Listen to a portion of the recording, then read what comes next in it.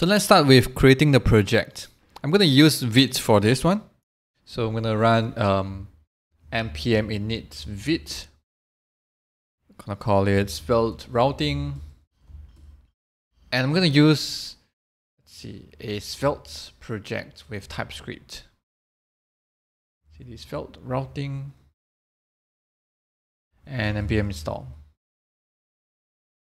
While waiting for npm to install, let's discuss a bit on our plan for this. So first of all, I think we can start with creating a client-side routing library. Just mainly client-side with configurations. No file-based routing yet. We don't look at the file system yet. So we're gonna come up with maybe a schema on how we can define the routes on the client side. And then based on the URL, you display which component, right? So probably the configurations will have the routes and then the component, and we're gonna show whichever component based on the current URL. So then we probably will have to figure out when we navigate around, when we click on the link tag, anchor tag, we create a link, or when you use maybe some APIs from our routing library, we are going to navigate to a different URL. Right? As we navigate to a different URL, we're gonna also able to update our application such that we will seeing a new component. If the route matches a new component, we'll see a new component. Right? Then with that, then we probably will be able to move on to the next step, which is to do a file-based routing. Basically, we analyze the file folder structure and then we generate that config. And since we have config, we know how to generate routes, then yeah. So that goes in a full circle, right? So we're gonna first start with easy things first. We're gonna define the routes definition and then matching URL to render the component. So I think by now we have already finished installing. So I'm gonna open this folder with my VS Code. And let's see. Okay, I am gonna npm run dev. Okay, hold on. Let me not do it here. Let's do it in my VS Code. Right, so you can always see my terminal from here, npm run dev. Let's open up this. Let me try to open it side by side. Okay, so let me see. We have our application.svelte over here. I think the font size is big enough. You can see it clearly on the left and the right. Our server is running. So basically, when we change something, hot module reloading. Okay, that's great. We have our project set up. Now I'm gonna see. Let me short this even smaller. We are going to define our routes definition. So here, let's see. Let me delete any unnecessary files from here. Sorry to jump in, but I got an important thing to tell you, which is that if you're following along, coding along with me, the code for all this is on the GitHub repo. Link in the description. Just follow along. If you miss any steps, each changes are in individual commits. So you can just check out that commit and take a look at what you are missing. Now follow along. Let's delete everything from the home as well. Let's see, let's delete all this. Let's delete everything. Okay, here, gone. Save. Nothing here. And I'm gonna create a folder called lib with a file called routing. Okay, I'm gonna call it routing index.ts. Right, so this is our routing library. And so this is something we're gonna work on. And over here, I'm gonna create a folder called routes. I'm gonna have a few components. So this is just so that I know that I am at which component. So here I'm gonna have a h1, say A, save this. I'm gonna duplicate a few times. I'm gonna have B. So this is B, C. This is C. And now, okay, in my app, we are going to import something from the routing, right? So here, what we're gonna export, what we're gonna export is gonna be, let's do this for now. It's gonna be a function routing. So we're gonna import routing from lib routing. And I'm gonna define routes with this routing library like this. Okay, now I think I was trying to think about how this what should this returns and how we should render certain things. And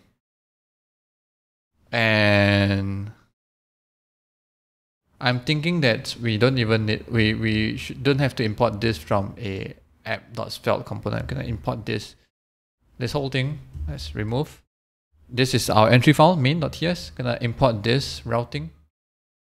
Hold on, let me revert a bit. Gonna import all this routing. Gonna pass in some configuration, and maybe get dot start with a targets, which is this one. So I'm defining our APIs on the fly. Now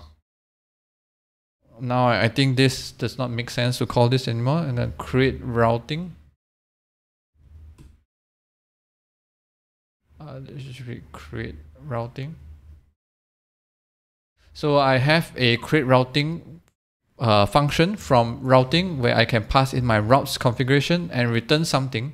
So this will be my route application, and I am going to call .start with this. Do I need to? Okay, I think how about just do it like this, much easier. Routes over here, and then targets like this. Right. So yeah, if you are confused about what we are doing here, don't worry. I'm just like trying to come up with a API on the fly. So here this is what I'm gonna implement. We don't need app.svelte anymore. This is what I'm gonna implement. We're gonna implement a function called create routing that takes in a routes, which is a routes definition, and then a target where to render those routings to. Right. So if you remember just now when we have our app, when we import app.svelte, we want to mount it to a target, right? And when we mount it to this element with the ID called app. In this case, we are gonna have our routing to have the target at here. So of course, now TypeScript complains because routing does not take in any argument. So we're gonna supply that. We're gonna have routes as routes array. And target is a HTML element. And what is routes interface? Routes, this is what we're gonna define. Right, no complaints. So I'm thinking here in the routes, we can define something like, let's say URL is then I'm gonna show a component, which is the A component, right? So here I'm gonna import A from a.svelte. Sorry, it should be a route a.svelte.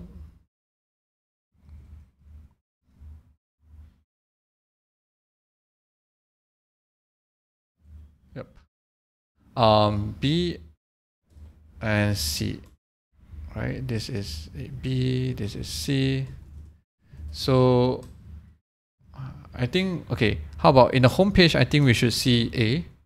But then with maybe B page, we're gonna see the component B, and C page, we're gonna see component C. So this is our routes definition, and we're just gonna make this work. Okay, we're gonna implement the create routing that has all this, and then and the goal here right now, our short-term goal is that if we visit A. If you visit the home page, you'll see A. If you visit B, if you visit B, you'll see B. And if you visit C, you'll see C. right? So here in our routes interface here, of course, we can define this as a URL of a string and a component, which is a svelte component. So here, how do we do that? So of course, we destructure this routes and targets in our parameter. And let's see. We can first of all try to match the current URL, right? So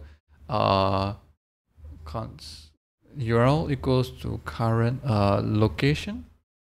I'll say window location dot location dot URL, right? Oh no, href. And let's see what is that. I'm not confident at all. Let's see our console. What is the current location? Oh, this is a full URL. So I think what we need is a path name.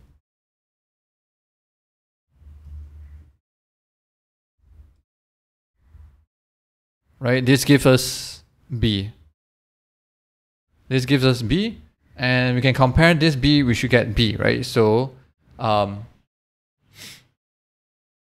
think now we can go through the routes, right? Routes for each. I'm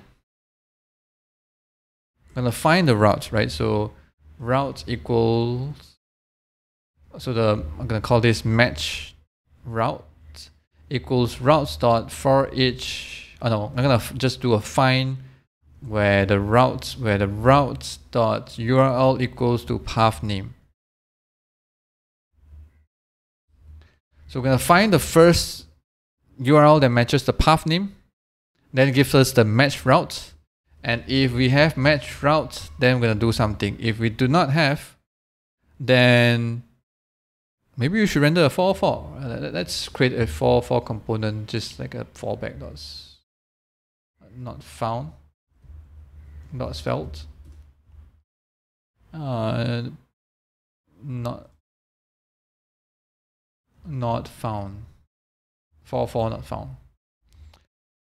So if you match a route, then the component will be the so we have the match component equals to the match route. If we have it, then it will be match route component. If we don't have it, we follow back. So this is the optional chaining. So if we have if match route is defined, then we got match route dot component. If match route is not undefined, then this whole expression returns undefined. And this is a knowledge coalescence, meaning if this is undefined, then this whole expression returns the fallback value, which is the 404 component, not found component. Okay. This is slightly different from this one. This one says that whenever this is a falsy value, then you return not found. But doing this is say if only this is undefined. So if it's falsy, it still returns whatever it is, except that when it's undefined, then it returns this not found. Of course, I need to import this component, imports not found from where am I? Okay, here. Not found dot svelte. Not found. So mesh component is either.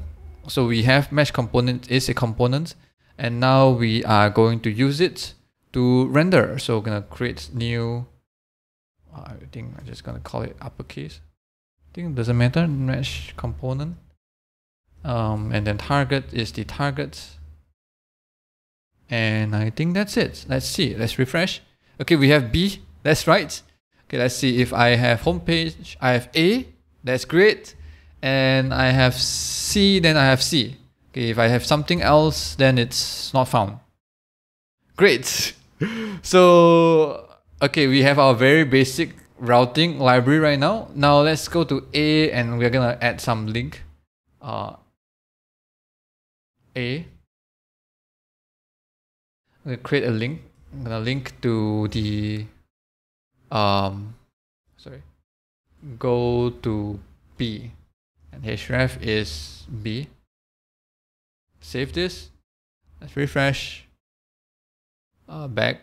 Okay, we have our home page, and when we click on this, it goes to B, which is correct.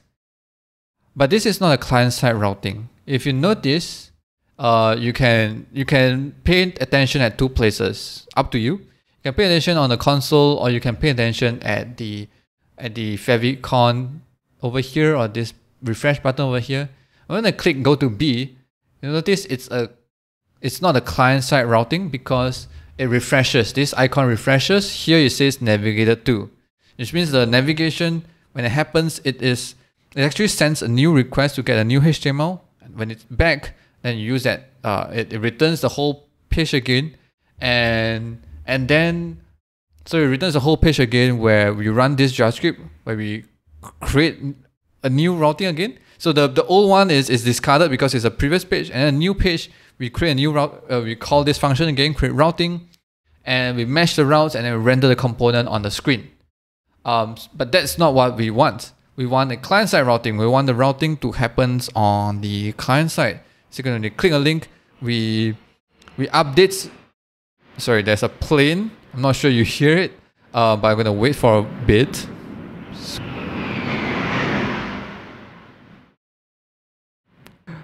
Okay, so yeah, where were we? Yes, so what we want is a client-side routing. We want to click our link, not navigating, not making a new request, but we change the URL on the screen, and we are able to update the state or update the screen. And that's what we're gonna do. I'm gonna cut right here, and I'm gonna follow up with the next video because it's quite noisy over there. So that's what we're gonna do on the next video.